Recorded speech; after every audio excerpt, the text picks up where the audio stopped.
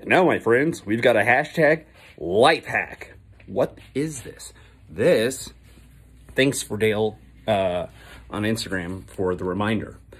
This is a no light emitting, heat generating ceramic thingamaboober. Goes in a normal light socket. So for the incubator, which is sitting at a comfortable 78, 79 degrees, instead of using the light bulb in back, I'm going to reach in here, unscrew this light bulb.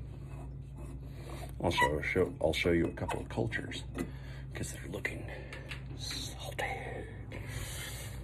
So what this will do, one of the concerns I have with using a light bulb in here is trays will pin. I have trays of oyster mushrooms in the refrigerator that are pinning. I've got lion's mane in the refrigerator that's pinning.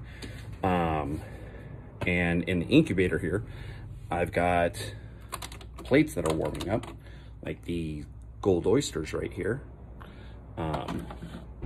For production use later this week, you can see super moist. The black pearls are particularly aggressive in trying to escape. Anyways, biggity boom, no more light, except for the blue light that turns on when it's cooling and looks super dope. Peace.